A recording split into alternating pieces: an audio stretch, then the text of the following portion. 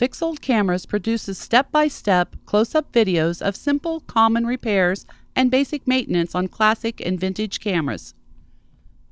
Your ability, the quality of your tools, and the condition of your camera will affect the success of your repair endeavor. A successful completion of the demonstrated repairs ultimately depends on your camera repair skills.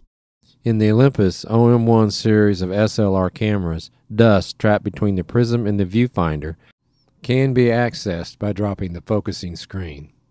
Locate the viewfinder screen clip and lift up and out to drop it free. Using a soft bristled camel hair brush, lift the dust free of the screen. Work into the corners and on the prism surface. Finally, take a hand air blower to remove any remaining dust left on the screen.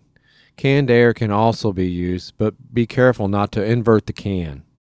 Lift the viewfinder screen frame back in place until the clip engages. Take care not to come in contact with the screen.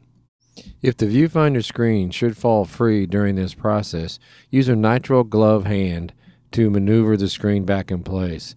Take great care with the tweezers as they can easily scratch the plastic Fresnel lens. The glove will prevent the natural oils from your fingers from being transferred to the viewfinder screen. The two tabs on the back of the viewfinder screen frame must be seated properly or the viewfinder screen frame will not snap into place. If this occurs, a slight readjustment will do the trick, so you can now enjoy a dust-free viewfinder. Thank you for watching.